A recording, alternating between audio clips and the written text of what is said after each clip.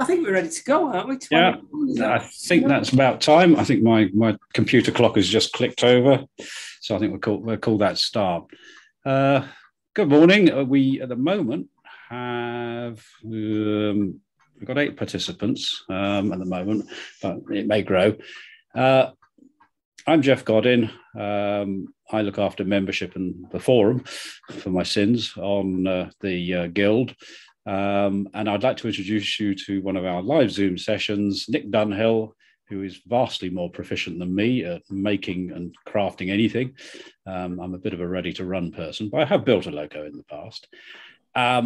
In terms of protocols, if we will, or you can yourself, mute yourselves, please. I will be able to see, I'll have a list of participants so I can see who's here.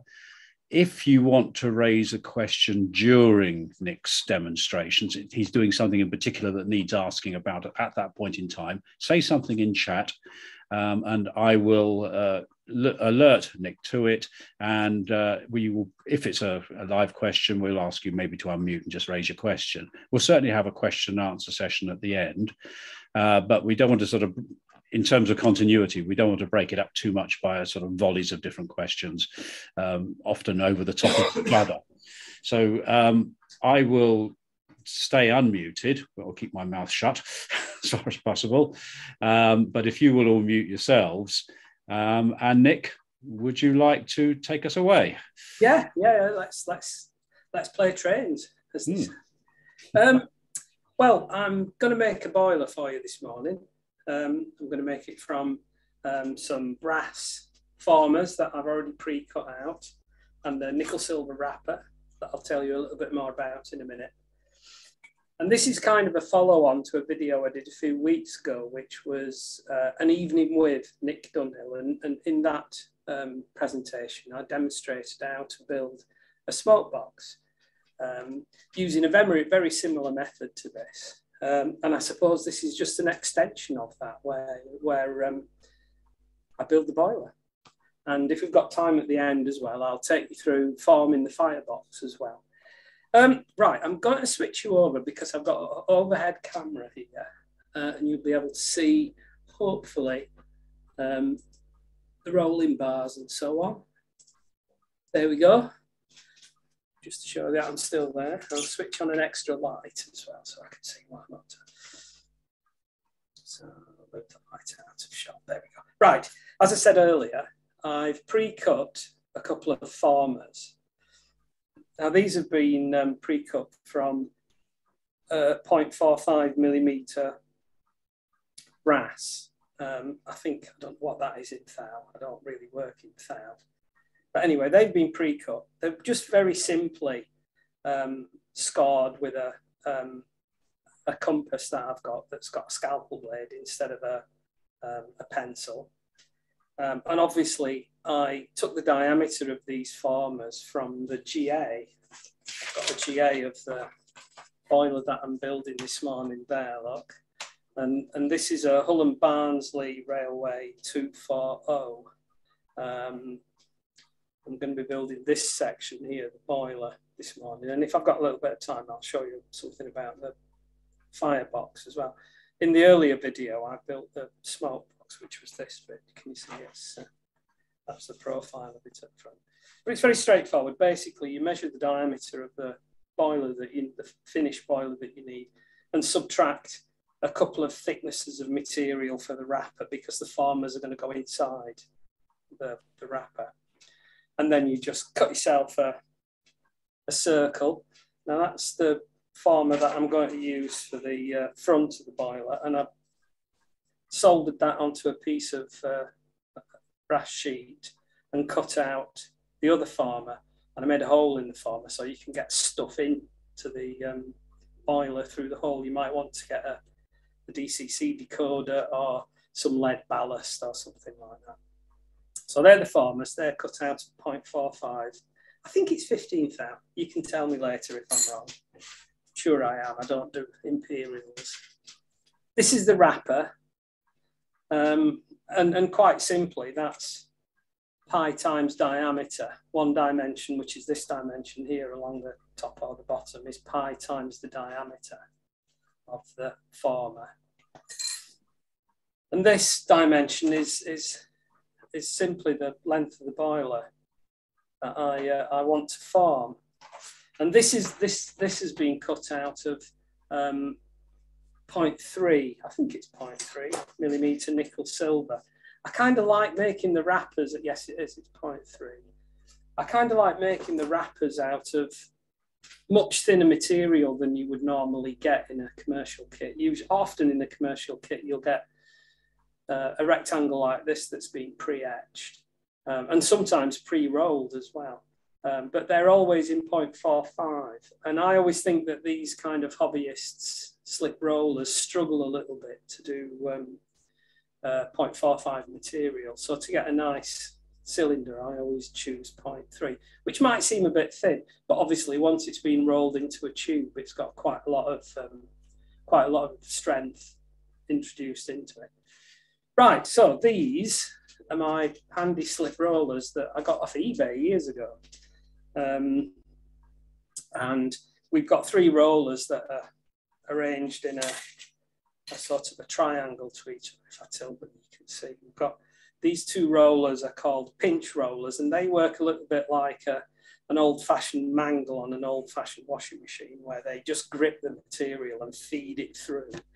And then here, we have what's called the form roller, and there are 2 adjustment things here that allow me to move the form roller up and down in a diagonal slot just there that you can see. And they just deflect the material as it comes through the pinch rollers and gradually roll it up into a cylinder, as I will demonstrate. Right, so the first thing to do really is to, this isn't a definitive way of doing it, this is the way I always do it. And I'm not a professional engineer, and I've just made all this up as I'm going along. But the problem with pinch rollers like this is that when you get towards the end of the form session, you'll see that the end piece of the material flips out of the pinch rollers, and so it will not form the last section of the piece of material. It won't roll it into a cylinder because it's left the pinch rollers. So the thing to do is to form that part first, and I do that by putting the material through the form rollers the wrong way. The material should go in that way through the pinch rollers to be deflected by the form roller. But to get an initial curve, I'm going to push them through backwards like so. So that's the material's now into the roller. And as you can see, I've formed a curve in the end of it. And I'm just going to check. And as you can see, it does match the former. So that's that bit done. I'm just going to release a bit of the tension from the form roller, and then so what I'm doing now is I'm putting the material back through the roller, curved end last. If you remember, that'll click out of the pinch rollers before the whole of the material's gone through. So I'll show you how we do this. We're going to do 3 or 4 passes, and we need to turn the handle in an even way. That's the first pass. As you can see, we've started to put some shape into the sheet. And now I'm going to move the form roller up a little bit. There we go. Keeping it parallel to the pinch rollers. And we're going to put the material back through again. And you can see now, straight away, that the material now has got an even bigger curve in it. Great. So now I'll move the form roller up a little bit more. And we'll go for a 3rd pass. There it goes. And I think we're getting quite close now. As you can see, with each pass, we get closer and closer to having a cylinder. So 1 more should do it if I roll the form roller up a little bit more. Pass this through. And there we have it. We have a cylinder. Right, so we're finished with that. So get rid of that. And now we will take some copper wire to wire the whole structure together before I can solder it. Now, I'm using copper wire, but actually things like cable ties work quite well for this, little plastic electrical cable ties. They have a slight disadvantage though in that they can't really be reused. So, as you can see, what I'm doing there is wrapping some copper wire around the boiler, tightening it up, put another one around the other end of the tube, like so. Now, this is the bit where I find out whether my measurements were accurate. What I'm pitching for here, obviously, is a piece of material that's exactly the right diameter for the formers, but almost inevitably it'll be a bit too long, so the seam will overlap. The worst scenario, obviously, if I've made it too short. So I've dropped. This is just a flat piece of aluminium that I use for building things on. So I've dropped the former into the bottom there. I'm just going to grab a pair of pliers and tighten up the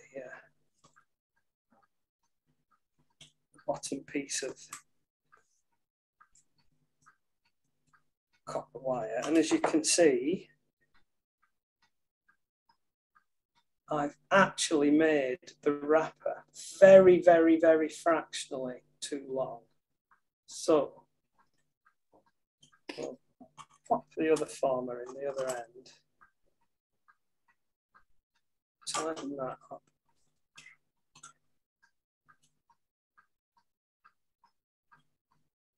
Like so. So the tube's now quite tight around the former at the top and the former at the bottom.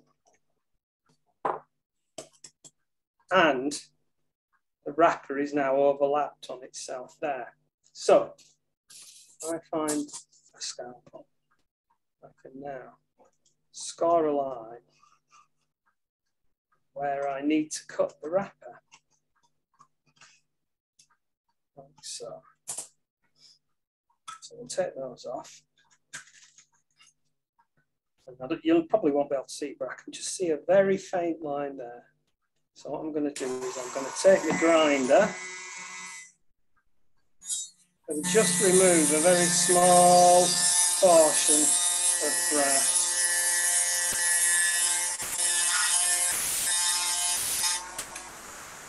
From the wrapper there.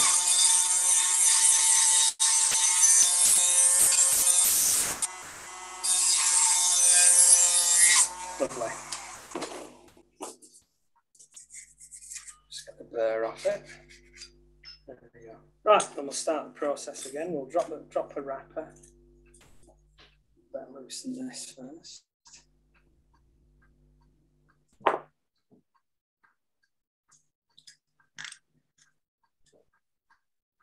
a piece of wire.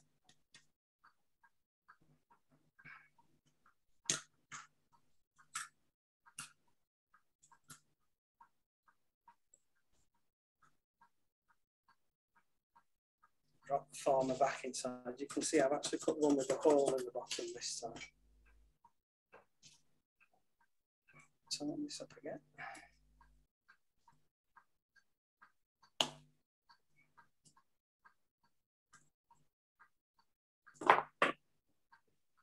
So that's nice and tight and holding the former in the end of the tube.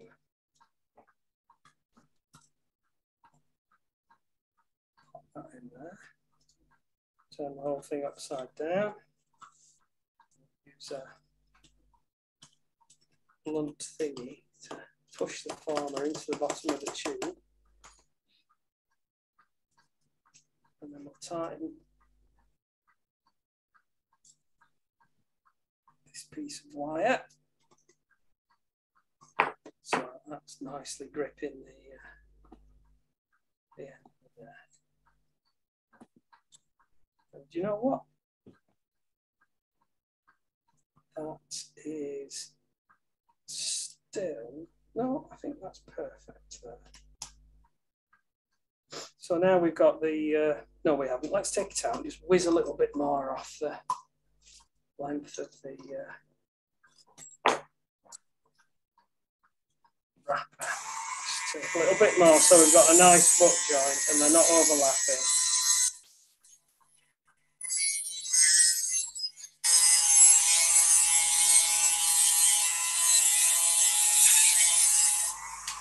There we go.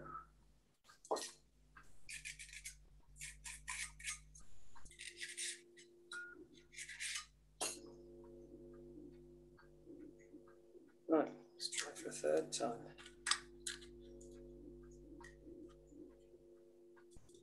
Got bits of wire.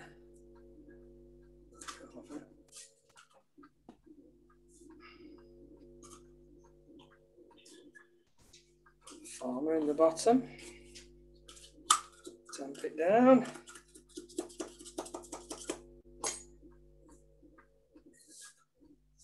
Tighten it up.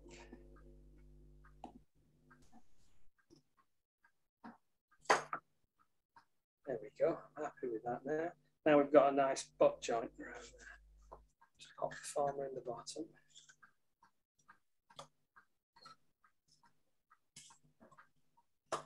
Press that down into the bottom, like so. Make sure that the alignment's right there, and that the farmer's flush with the end, which it is. Happy with that. And just tighten this up one last time, and then we can go for some soldering. Yeah, happy with that. Happy with that. Down one last time. And now we'll tack it. I'm just going to start by putting a tack just there. Now I'm going to use electrical solder for this. Often people use 145 for this, which is probably fine, but I'm just going to use electrical solder because it'll just give me a little bit more strength. So this is just normal electrical multi-core solder that I'm using. I'm just going to tack it there. I'm going to tack the farmer in place.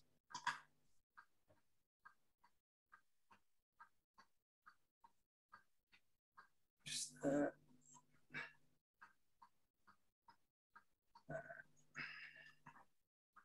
So it doesn't fall out.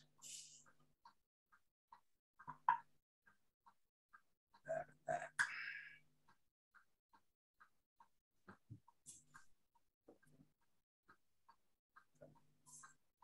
Same at the other end. We'll tack the farmer into place. First. I'm just using a phosphoric acid liquid flux here.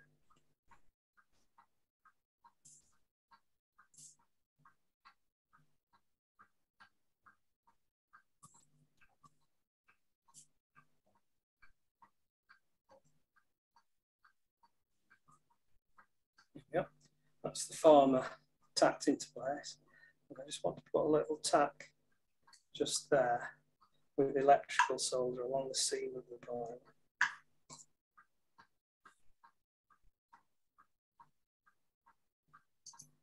Like so. Excellent. Right, so we'll go back. Just join up these tacks now and just solder the end. Farmer. Now we've got the structural integrity of the thing.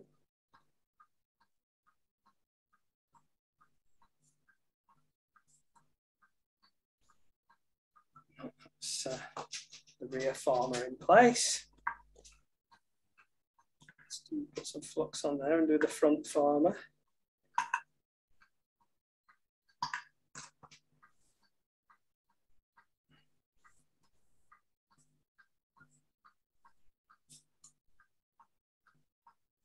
There we go. Now we'll solder along the seam.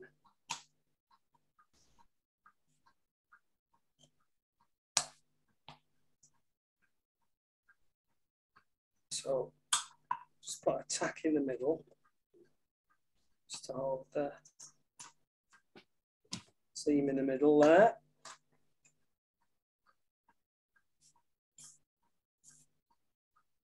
And then we'll work our way along the seam now with plenty of liquid flux.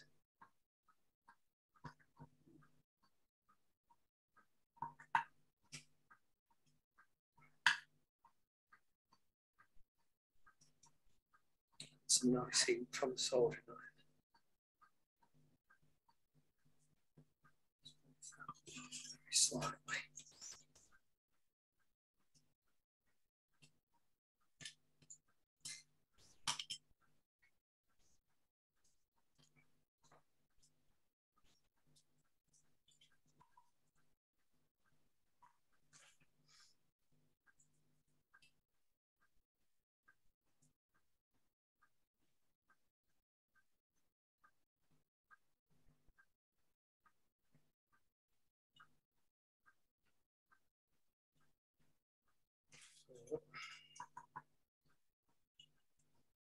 So here.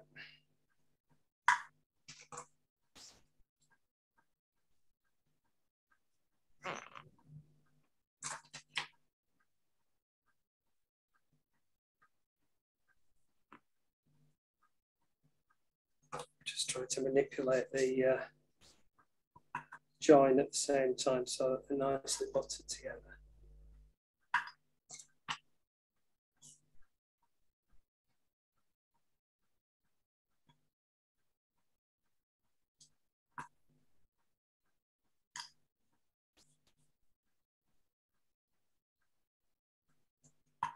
And there we have it. I claim success.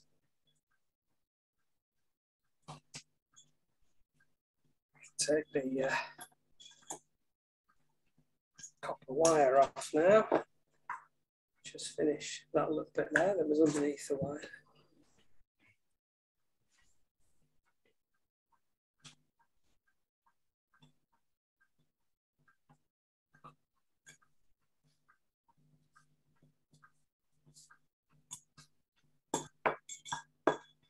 And similarly just there too.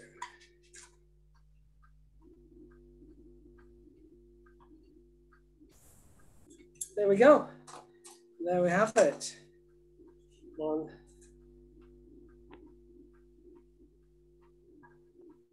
nice boiler tube, all nicely soldered up. And to clean it up, I'm going to use me, what I've got here is a sanding disc, my mini drill. And I'm just going to go around the end like that, get all the excess solder off.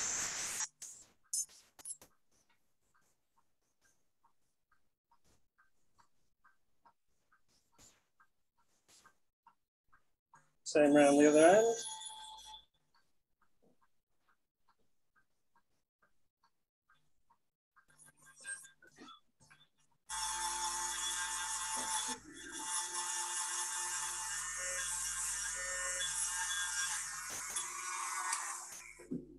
Excuse me. And then I've got quite a coarse file here just for roughing the seam, getting all the big blobby bits of solder off.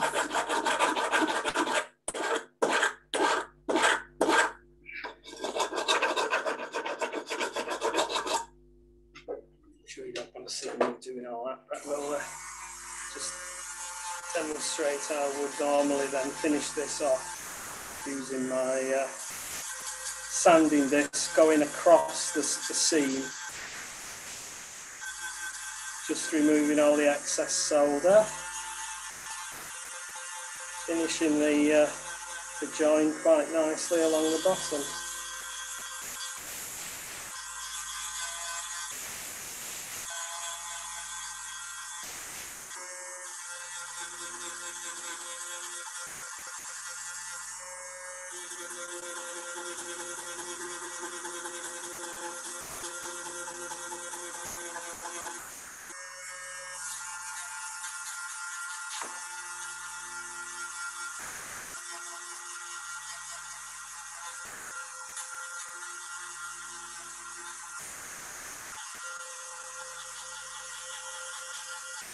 Yeah.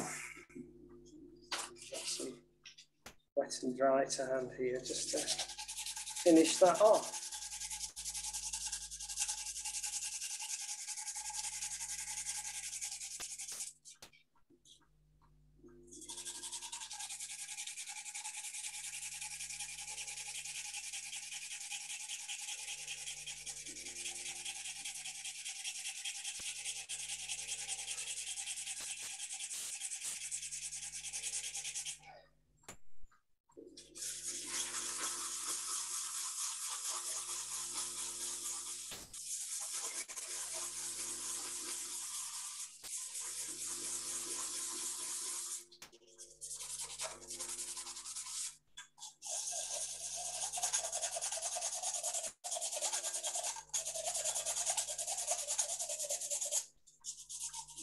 And there we have it. I mean, obviously it needs a little bit more filing along the bottom, but you don't want to sit there for another 15 minutes watching me finish off the bottom of the boiler. But essentially that's it, ready for boiler bands and everything else. Now, as I said earlier, these are the copper ties that I use. I'm going to put those to one side because they come in really useful for pipe work inside a cab on the back end, that kind of thing. They're pretty nice for that kind of thing. So we'll just put those to one side and recycle them. What I've actually made here is this section of the boiler from the small box to the firebox. You can see it's a little bit longer than the drawing. The drawing actually comes out very slightly under scale. You have to take a measurement off this and times it by 1.06 to get 7mm scale. Although this is a PDF that someone sent to me, when it prints out, they tend to print out very slightly too small. Anyway, that's that bit of the boiler. As I said earlier, I demonstrated how to make the firebox in a previous An Evening with Nick Dunhill presentation a couple of weeks ago, maybe a couple of months ago actually now. So we've already got that part. This is that part. Now sometimes in commercial kits, the etching that you get for rolling into a boiler will be a bit longer and it'll include some material for the firebox. But I kind of don't like doing it that way around, because once you've got to this stage, obviously, then you have to measure the length of your firebox and then cut along the bottom there and up the sides, and then start teasing out the part of the boiler then to form the firebox sides. Now, that's not always, in my kind of experience, a very easy thing to do. Sometimes the boiler is quite small diameter and the firebox is quite tall. So there physically isn't enough material here to unfurl to form the sides of the firebox. So what I always tend to do is make the firebox separately. And in the finest sort of Blue Peter traditions, here's one I made earlier. That's just another circle, same diameter as this. And then making an estimate of the width of the bottom of the firebox using the dimension across the back head there. Transferring that dimension here and the height as well. The height from there onto this. So you get two keyhole formers then, and a rectangular one for the bottom that is the right length and the right width. So then obviously you can join the firebox to the boiler in that way, and then you get something with, you know, quite neat sides that haven't had to be forced to form this reverse curve, having already been bent in the other direction. The wrapper for this is obviously a rectangle about so big, but because it's only narrow, it's possible to form it around a steel bar. You don't have to use the slip rollers for doing this. You can, because it's only made out of 0.3 millimeter thick material, you can just form this by hand, just by very carefully wrapping it around. I've got a few various size bars. This one's very good for the forming the main curve there, and then the smaller one's very good for just popping in there and forming the return. Or a drill shank is probably long enough to do that as well if you haven't got any bars. So that's how I would complete the boiler then, by making a firebox like this, using the method in my previous video. And then they can be joined like so. A good way of doing this actually is to get some masking tape and just tape round there as much as you can to get the joint as flush as possible. And then, of course, when you solder a boiler band around the joint becomes invisible anyway. But there we go. 30 minutes. How to make a boiler in 30 minutes. Of course, it did take several hours to cut the pieces of material out, but there you are. Does anybody have any questions? Nick, I'll take co-chair's privilege and ask you the first one. On. Suppose you have bought this in a kit, and unfortunately, your boiler incorporates the firebox as well. Are you suggesting, in a sense, you sort of go to the etch, and assume it's a flat etch at this stage, and separate the firebox bit from the boiler bit, and as you've done, treat them separately? Or absolutely, that's how I'd do it. Yeah, you wouldn't try and make the best of a bad design. I mean, it depends. If you're making a tank engine, then this bit really doesn't matter because you can't see it. It's behind the tanks anyway. So you could make the whole thing the full length and not even bother forming this bit. And then you're just doing a cutout for the motor, presumably. And then you just need to cut a piece out of the bottom of the boiler somewhere around here to accommodate the motor or whatever else, you know, you want to get inside. Because obviously sometimes you want to get bits of lead inside there, or a DCC decoder, or I don't know, a speaker or something like that. Yeah. Okay. But if it's sometimes you get lucky and you get a normal tender engine that might have a lot of detail just here. You know, sometimes they have a cross tube fitting, or maybe they'll have lots of pipe work, like on standard locos, perhaps, that goes across here. And if that were the case, I might take a punt at trying to form this. It is quite difficult. As you can see, there is probably just about enough material in the boiler actually to slit it up there and start trying to tease it out to form the firebox side if it were long enough. But actually, you know, you get a much neater job doing it like this, because you're not having to form material that's already gone in one direction. It's much more difficult to tease it back out. The reverse curve there, once it's already been, it's very difficult to get this bit straight if it needs to be straight. If it's already been curved. So I know it's a lot of extra effort, but this is how I would always do it, is just to make the three components separate. And you get a much better, I think you get a much better job that way around. It's a lot more work though, obviously it's a lot more work. Typically the kits only come with a couple of formers, and sometimes you just have to take the formers that are in the kit and solder them onto some, you know, a sheet of brass or nickel silver, and just cut out some more formers that match. And sometimes it's a good idea to mark where the top edge is. Sometimes I'll score a plate join along the wrapper before I start folding it. Although you need to be very careful that you don't score it too deeply, because that's what will tend to happen when you're folding the material in the slip rollers. It'll try to fold rather than roll. So, but anyway, yeah, that's how I would always do it.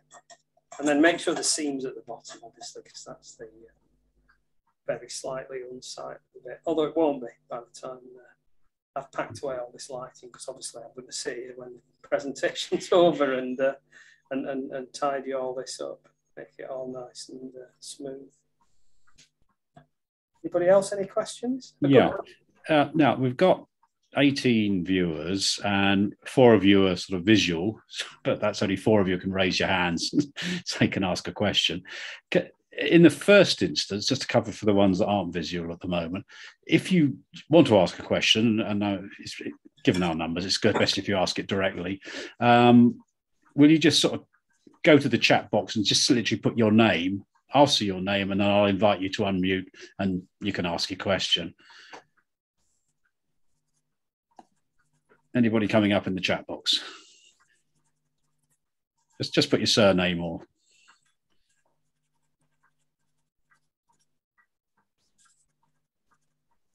Oh, right. James. James, do you want to unmute and ask your question? Yeah, hi, Nick. Hello. What do you do in terms of how to cut out? You mentioned like there's several hours of cutting it out, but what's involved with that and what tools do you use and so on? Well, I've got some compasses here that you can see they've got a pointer and they've got a sort of a scalpel. I think this is a tool that graphic artists use for cutting out things, but it's really good actually for scoring on metal sheet. And I, over here in the corner of my workshop, I've just got a selection of just sheets of nickel silver that are all of various thickness, and you can see there where I've cut a former out of this one. And it's just simply a case of squaring up the corners. You have to square up the corners of the sheet. Don't assume that the sheets have been cut into a square, because often they haven't, or almost always they haven't. So you're going to need one of these, a square. And a good place to start is to make two edges of the sheet that are perpendicular to each other using the square, and then you can mark out the rectangle, for instance, that you need for the wrapper. Now, I always do it the shabby person's way by dialing up the measurement that I need on my vernier and just scoring a line along like that, which is a very poor way of doing it. I can see all the engineers there on the screen shuddering at the thought of using a vernier as a marking out tool, but that will scribe a line. And then there is no secret. You use one of these, I'm afraid, a piercing saw with a 6/0 blade in it, and you sit there and cut it out. And it's kind of as simple as that then. Once you've cut it out roughly to the line, then got a selection of little needle files here that I use just to finish it off. Although sometimes I cheat. I learned that this is kind of a very cheap mini drill that I've had for donkey's years. And Minicraft sell a little rubber cup that you can attach to into the chuck, that you can stick sanding discs onto the rubber harbour. The rubber harbour there. And I cut these discs out. I cut these out from wet and dry paper with double-sided tape stuck on the back. And they're really fabulous for filing things very quickly. You can quite quickly cut your circles, make your circles, cut them down to the line by just going around the edge, with the sanding disc. I recommend one of those. They're very, very useful tools to have. But basically everything's just hand cut out of nickel silver sheet like this. There's no secret to it, I'm afraid. You just kind of lift your measurements off the GA, mark it out on the nickel silver sheet over there, and then you cut it out very carefully with a piercing saw. And all the time checking that if it's a rectangle, that all the corners are square as well. They need to be, to a 0.1 of a millimetre at least. get the accuracy for a nice rectangle that you can then roll up into a former. Great, thank you. So I wish there were a magic way of doing it, a magic machine that cut these pieces out, but in reality there isn't. Anybody else? Yes, come on, just bang your name into the chat, and I'll call you up, please. Michael, you're waving something. Do you want to say something, Michael Holland? Unmute yourself. That's it. Yeah, marking out pair of dividers, far more durable than using the vernier, and set them from the vernier anyway. Yeah, And the other thing is the line's easy to see if you use one of these magic or permanent markers. Yeah. I did do that in the past. I used to have a marker pen. Here, look, but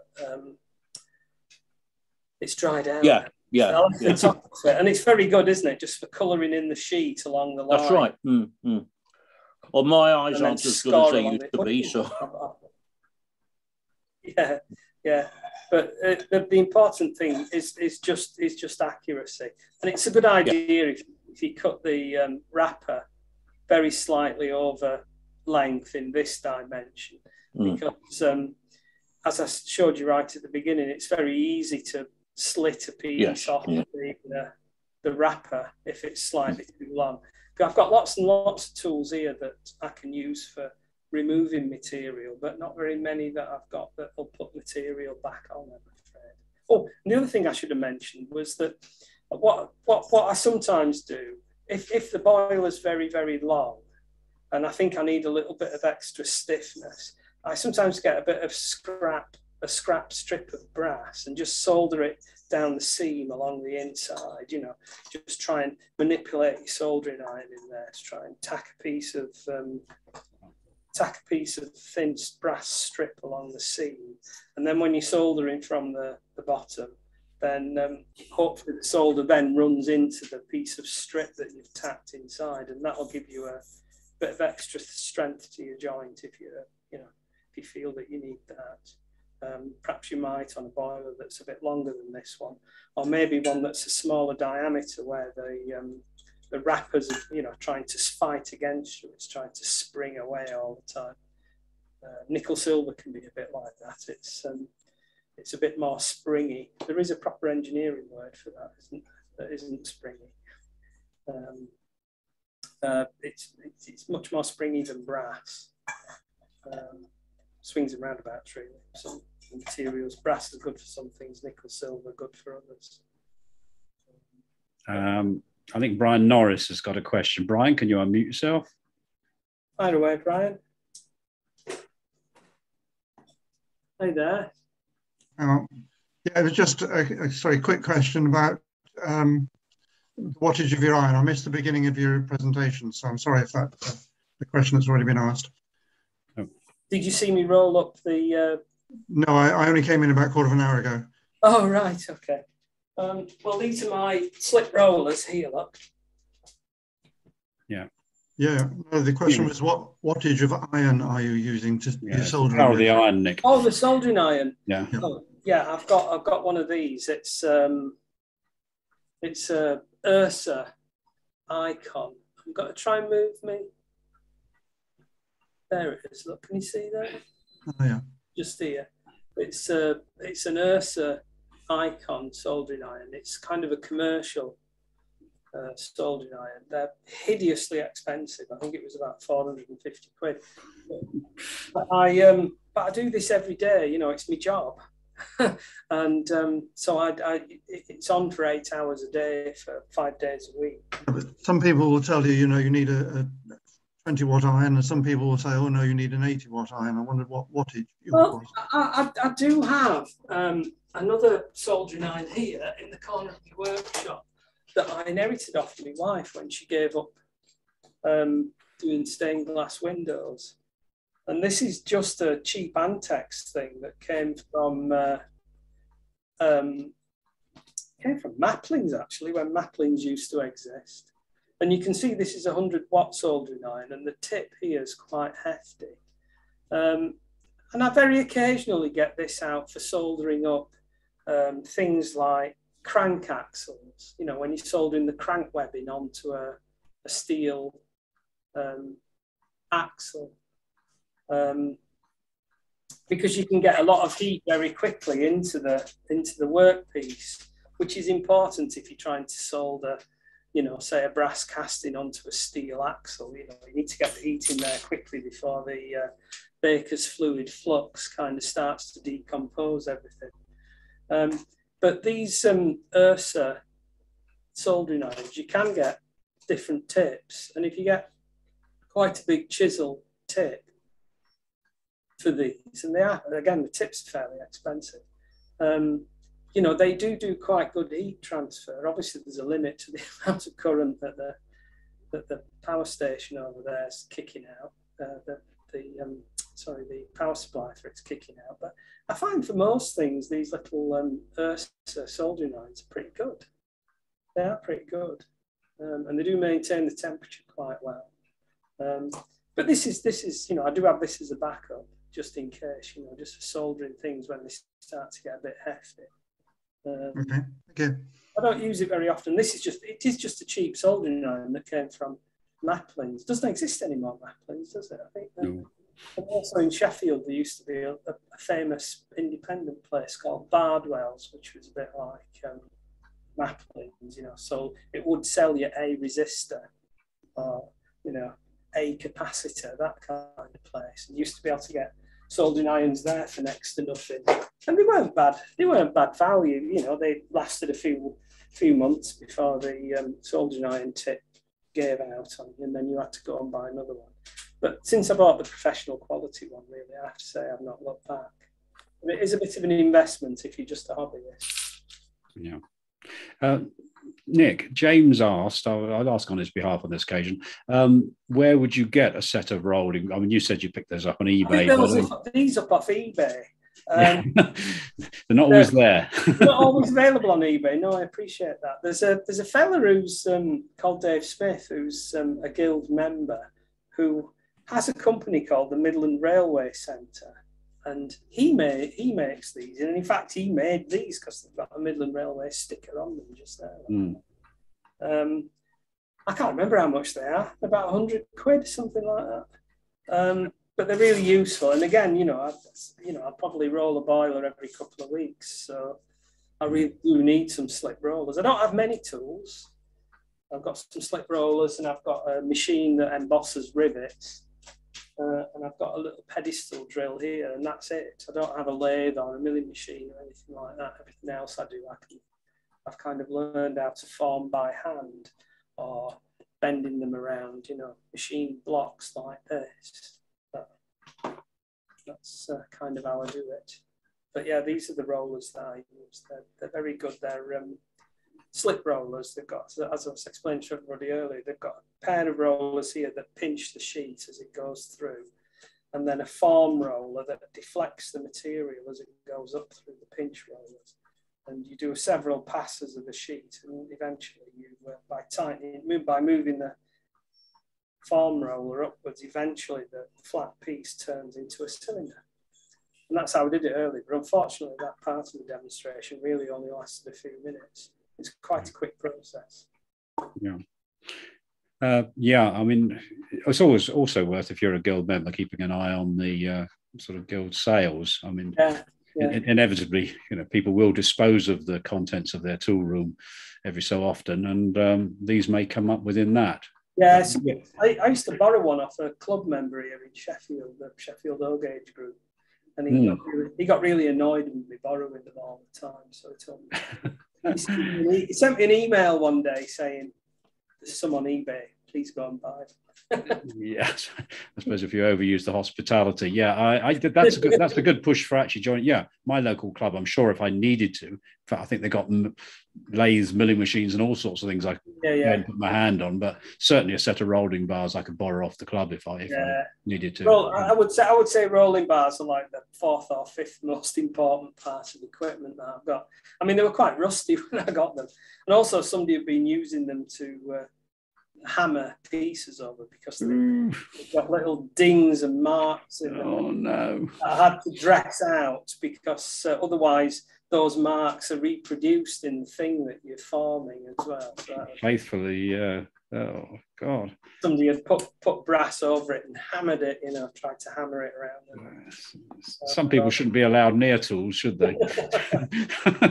Well, it's not innate knowledge, is it? How to use slip roll? But if you go to YouTube, there are plenty of bits of video of people demonstrating, how to use even massive, in huge industrial size ones, that are rolling up, piece from, I don't know, 3/4 inch steel plate into a diameter of several feet.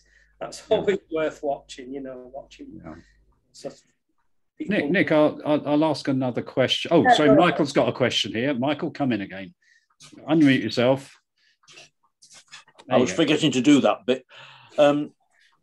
What I think is the advantage of Nick using only 0.3 material for rolling his boilers is that there's far less chance of distortion along the boiler when he's rolling it, because if you tend to use a thicker material, what can in fact happen is that the rollers can flex between the ends, and therefore if you're not careful you roll a tapered boiler when you don't want to. And obviously the thinner material, the less the risk of that happening, because there's less force on the rollers themselves. Even using, you're absolutely right, Michael, even using material like this, even using 0.3, it's still, the slip rollers still roll it much more around the edges and a bit less in the middle. Yeah. Because, what you might have seen me do was move the bands that were holding the thing, moving them into a boiler as you solder. It wasn't such a problem on this because it's only a short thing, but if you move the wire or the cable tie that you're binding it with, if you just touch it in slightly as you solder in, then it brings together for you, and that's always a problem with slip rollers. And you're right, the thicker the material, and the longer the piece as well, the more it'll distort slip rollers. And for forming a tube that's this diameter, you need rollers that have got quite small diameter rollers in them. Industrial ones got huge rollers, that are as big as your car tire. But obviously the thinner the roller, the more distortion you'll get from it. But the ones from Midland, and there are other slip rollers available, but the one that Smithy sells from the Midland Railway Centre, I've never had a problem with them at all. They've been absolutely fine for all the boilers that I've ever rolled, even for quite big ones for Pacifics and things. Well, mine was an old one that I bought donkeys years ago from, I think it was called a Bristone or something of that sort, which was from a firm somewhere down Luton way. Right. And that doesn't have quite the same sophisticated adjustments that yours have. Right. And therefore it is a little bit more difficult to set up properly. Yeah, well, these rollers have got, the pinch rollers have got adjustments, so you can grab all different thicknesses of material to feed it through. And then the farm roller, you can move it down. But I find that if you start using really thick, try to get ambitious and try to roll sort of 0.8, shall we say, through the slip rollers, the diameter of the rods are just too big to be able to deflect material that's very thick. Yeah, that's right. And I think that's a bit of an issue. But the good thing about these slip rollers as well is that they have adjustment at either ends of the pinch rollers. So if you make the pinch roller angled, the form roller angled to the slip rollers, then you can actually roll a tapered boiler. I mean, it is quite tricky. Yeah. You do have to keep, you have to roll it a bit and then bash the material and then roll it a bit more and then bash the material. So you're skewing the material round in the rollers as you go in. But it's possible to do a tapered a taper boiler. The hard bit about taper boilers actually is cutting out the sheet to form it, because you think that most locos, like for instance, I think LMS and Great Western Railways were always very fond of tapered boilers, weren't they? And then latterly, British Railways. But they're not a true cone. They're flat. They're flat at the bottom. Yes. Horizontal yes, along the bottom and tapered along the top. So it's actually quite a complicated sheet that you need to cut out to form the boiler. It's really a job for the drawing board to start with. Well, I think that's a good thing about CAD, isn't it? Because you can, CAD will project the shape into a mask for you to cut out, won't it? I mean, I remember my dad showed my dad's an engineer by profession, and he started in the drawing office. And he did once show me how to project a boiler that wasn't a true cone onto a piece of silk and cut it out, but I've forgotten how to do it now. I'd have to go and get him to do it if I ever had to build one. Tell me, Dad. It'll cost you 20 quid an hour. Thank you. Yes, thanks, Nick. Yeah, there's some information from Brian Norris. He said he's obviously looked at another screen. Clip rollers are available on eBay for around about £117. Yeah, they were approximately what these cost. Yeah, if you think of a price of if you're doing 2 or 3 kits, that's not a lot of money to be spending within the realm of buying kits. Lots of kits that come make a virtue, don't they, of having all these parts pre-formed. And often they're just dreadful. What they've actually done is turned a usable etch into scrap. It's not. they very rarely bother to take off all the etching cusps before they start rolling it up. So that's much more tricky, isn't it? Taking the etching cusps off something that's already formed. And they often look like they've been bent round a threepenny bit or something, bent over the edge of the table, and they're just threepenny bitty, and it's just not good enough, that kind of thing, really, is it? And also, to be fair, if you've got a boiler that's got pre-etched holes in it for the things like the dome or the chimney or maybe the handrail knobs, then you'll often find that the sheet will try to fold itself. Distorts. Along the lines of holes, rather than rolling itself into a nice sort of cylinder. So I would always encourage people, if I was making a kit for someone, I would always encourage the manufacturer to send me the wrapper not formed, so at least I can do it myself, or at least I can draw around it and cut it out of 0.3. Yeah. Again, I think Brian Norris says that the Midland Centre may not still be trading, so that may be an issue on buying a brand new set of rollers. Well, I think Dave put an advert, didn't he, in the Gazette a couple of issues ago, and he had a photograph of all the slip rollers that he got left, and a dozen sets or something like that. But other people make them, the Midland Railway Centre aren't the only people that make them. It just so happened that the ones that were on eBay that I bought were Midland Railway ones. I'm sure the other. I've been told that you should try and get the ones that have got pinch rollers, rather than the ones that have got like a pyramid, where the rollers are arranged in a triangle, and you push the middle roller down between the other 2 rollers to deflect the sheet. Apparently they're not quite as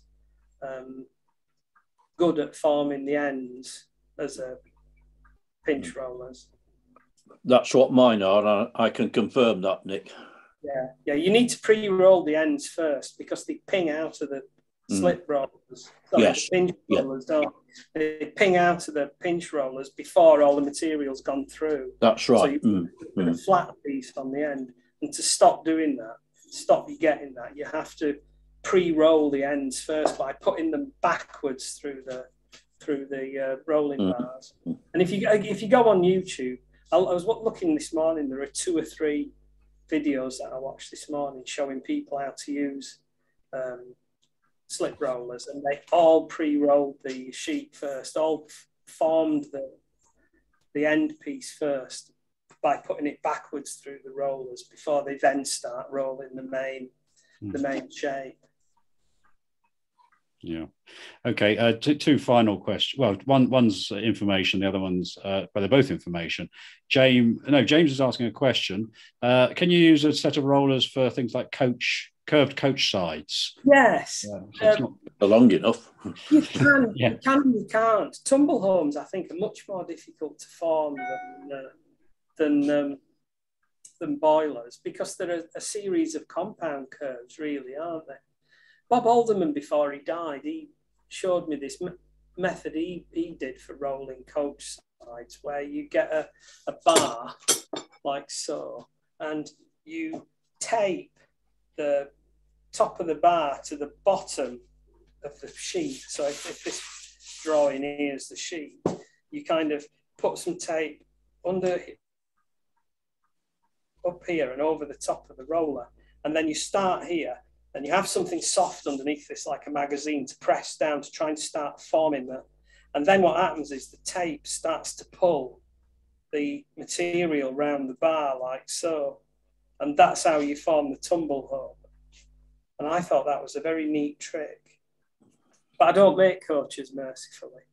But diesels are just as difficult. I mean, I've made millions of steam engines. Well, not millions, maybe dozens.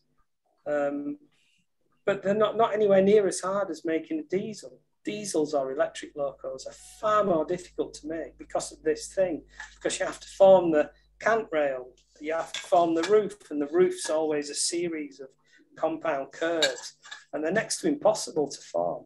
And the thing about a diesel is, it's flat surfaces with very distinct curves, and your eye spots them straight away, doesn't it, when the light shines on the side of the loco, and they're incredibly difficult to make, much more difficult than a steam engine. I mean, steam engine's just tubes and squares, isn't it, really?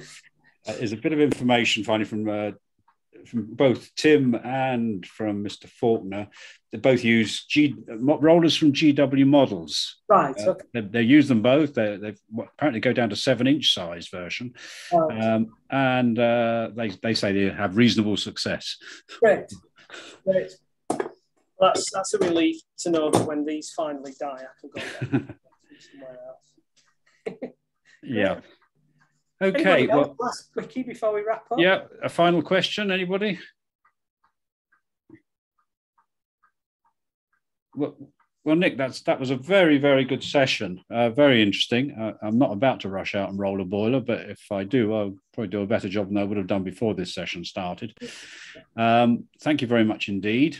Thank you for viewing it. Remember, there's plenty more on today in our exhibition, so you can go off and both look at other Zoom sessions and layouts, and check up on whether there's any must-haves from any traders, particularly if they're doing a special offer. So thank you very much indeed. Yeah, thank you very much, everybody, for coming and listening to a COVIDed up person showing you how to roll.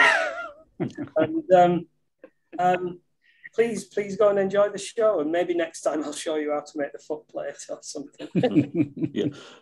Thanks very much, Nick, and thanks, Jeff, for your efforts as well. Thank you. Bye, everyone. Bye. Nick, I'll see you again in just before an hour's time. Yeah, nice one. I'll go and have a cup of coffee. Bye, everybody. Bye, everyone. I'm going to end the meeting right now.